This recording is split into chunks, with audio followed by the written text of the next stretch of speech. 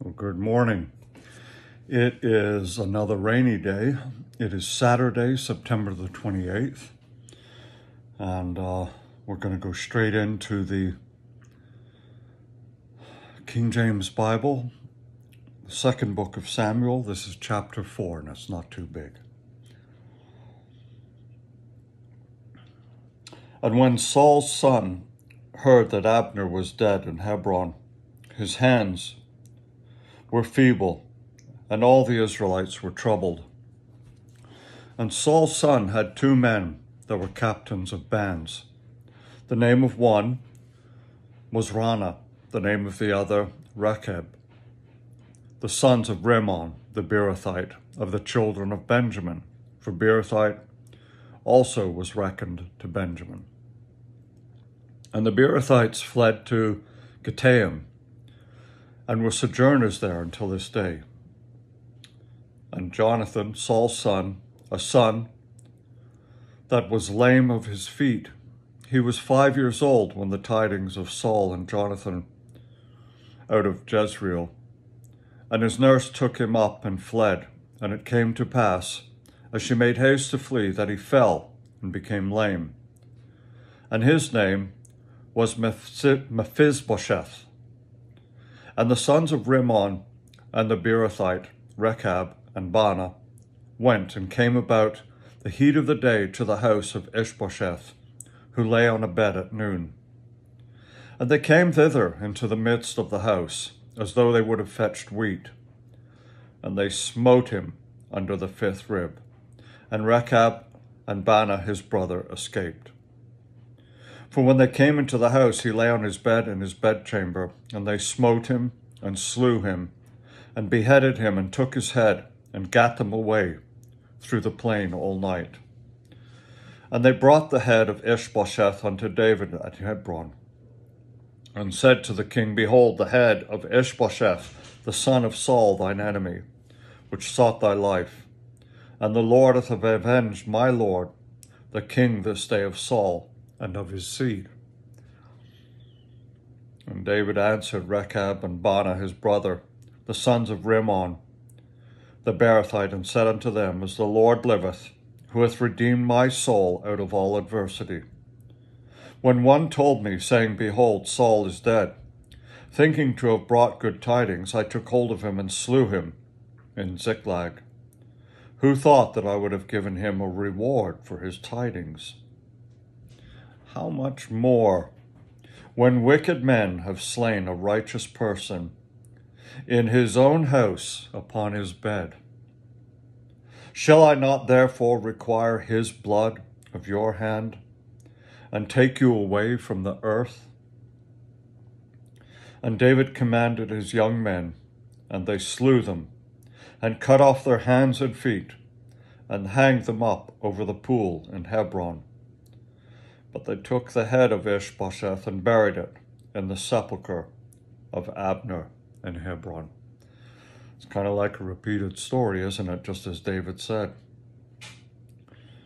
They went and slayed a righteous person, someone who was innocent and crippled. It kind of reminds me of the 4 knights that, let me get the names right here. I don't think I can get the right king in England, who was talking about Thomas à Becket of Canterbury, and he said, who will rid me of this priest? Because he wasn't towing the line to the king the way he thought he would do. They started out as friends, and Thomas à Becket had other ideas, and he wanted to follow God's plan, not the king's. And so these 4 knights took it upon themselves to ride down to Canterbury from London, and they slew Thomas à Becket in a very vicious manner in the cathedral. So much so that one of the sword swings actually cut off the top of his head. A brutal, brutal way to die. And he's now honored in the cathedral, Thomas à Becket. It kind of reminds me of that thing, where people underneath the king think they're doing the right thing. And they went without the king's permission. And that king, I can't remember his name, I think it was one of the Henrys, walked into Canterbury barefoot, wearing effectively sackcloth, and submitted himself to a beating by the monks there as way of taking the blame for what had happened, because it was his knights. I don't know what happened to them. There's a lot of history I don't know, but this story kind of reminds me of that, whereby, and again, it takes us to, I think it's Proverbs, do not lean on your own understanding. In all things, we should trust God and pray to God. I prayed to God last night and this morning. A silly little thing happened. I've got old wire, it's actually chicken wire, around the catio for our barn cats, and it's been fraying around the edges and rusting, and even though it's galvanized, it's been up there a long time. And I've got some powder-coated, really good wire to put up, I just haven't had the time to do it. And the little monkeys, they managed to find a hole, and 3 of them got out. And there were 3 that are very near and dear to me as well. Not that the others aren't, but these 3 hold a special place in my heart. And we managed to catch one almost immediately last night. And then the other 2 this morning. And I thank God for that, because the final one, she was she's just so precious to me. Her name's Tiny 2, and she has the most beautiful eyes, and she's kind of like a gray mottled tiger stripe, beautiful little cat, beautiful eyes. Won't let me pet her, but she's so curious about me. And in final desperation this morning, I just was doing some stuff outside, and she happened to be in a box near the garbage cans that I was putting garbage into, and I kind of ignored her, went back and got some more stuff to throw in the garbage can, the recycling bin, and she jumped down. And I've been praying to God to help me get her back in. I had the catio door open. The other cats were on the inner room of the catio in the barn, so they were shut in there safe. And I'd fixed all the holes, and she just, casually as you like, walked into the barn of her own accord, into the catio. And it was like, thank you, Lord. I went behind her and shut the door. And I almost broke down and cried, because it was just such a special event, that happened like that. And I think now and again, God uses these cats to just prove to me that, his hand is still in my life, and he's doing things. And one of the devotionals this morning from In Touch Ministries, which was Charles Stanley's ministries, they're publishing a lot of his works. He wrote so much that they're still publishing his original works via emails and devotionals. And it was about the fact that spiritual events do take place in our life, and why do they? And one of the final reasons he put up was so that God could prove that he's close to you. And I gotta say, we had a very trying day yesterday. Trisha's grandson had a car accident. He's okay, he's home, but his truck was written off. He had to be cut out of it. I mean, there can't be a more anxious moment, for a parent or a grandparent 1,500 miles away, just waiting to hear what had happened, but he's okay. So yesterday was quite a trial, and then the cat's getting out, and there was a little bit of friction with someone else in the morning, and we got through that, and it's just like, now and again, you get tested and tried.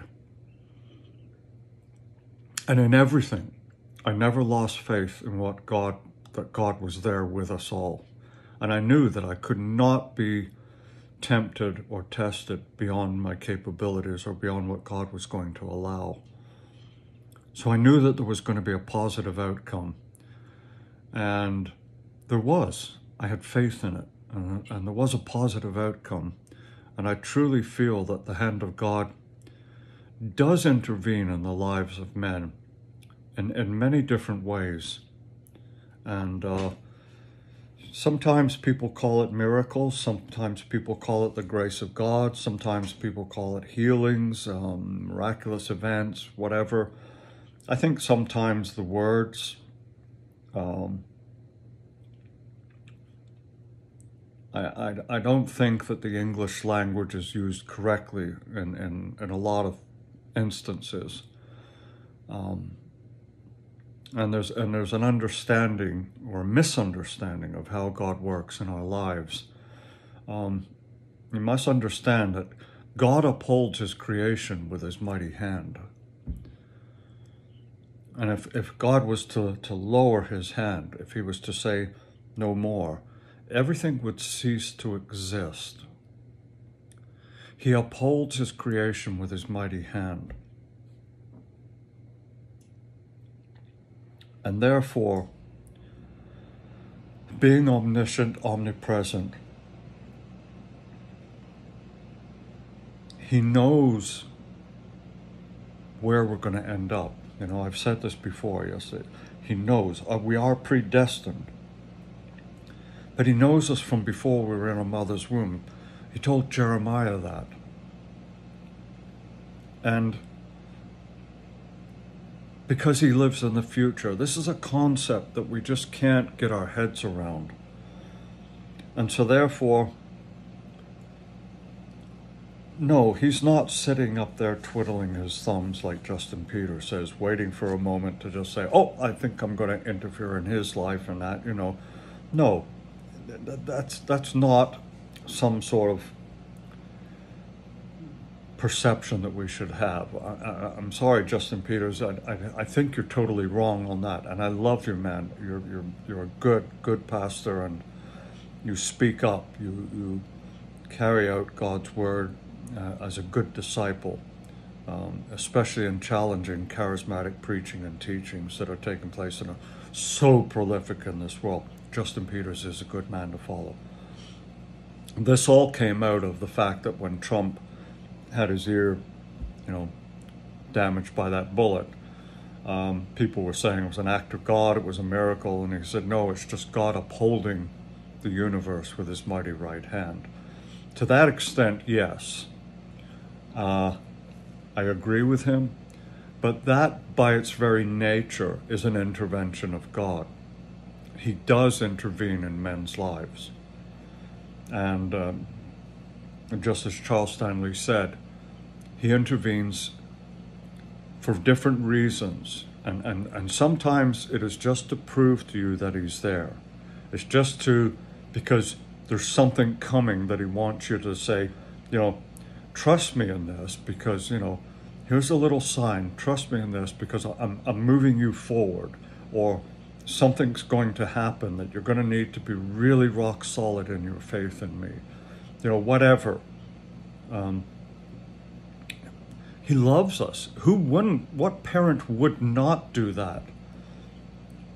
Imagine when you were teaching your kid to ride a bike, and you got your hand on the seat at the back, propping them up, and they're pedaling, and they're saying, Dad, don't let me go. Dad, don't let me go. And I say, no, fine. You're going to be good. You're okay. I got you, And then you're kind of like loosely, holding on to it, and you realize, hey, he's got his balance. The equilibrium's working right. He's steering straight. He's wobbling. And you kind of let go a little bit, don't you? You stay there. You never leave his side, but you kind of let go. And then, in a little moment of panic, he says, Dad, you still there? Yeah, I'm right here, and you steady him again. You're kind of constantly reassuring the kids going through a trial, your son, your daughter, they're going through a little trial, but you're constantly there reassuring them. And I think God does that to us as well. He is a reassuring, loving Father. And thank you, Lord. Thank you, Abba, Father, for that. Thank you, Abba. Please don't reduce Abba as an adult to thank you, Daddy, or thank you, Big Daddy. We're adults. Abba is a respectful sign to a loving father, okay? So say Abba. Don't go saying Daddy or Big Daddy or anything like that. It cheapens it, reduces it. Don't do that. Thank you, Abba Father. And thank you for listening, watching, partaking in my daily routine as we work our way through the Bible. Look how far we've got. This section we've read already, and this is what we've got to go, It's incredible. I'm just amazed. We're one chapter a day. We're reading through the Bible together. It's so wonderful. Thank you, God. Remember, God loves you. I love you too. Have a good day. Don't worry about the rain. It's going to end one day soon. Speak to you tomorrow. Bye for now.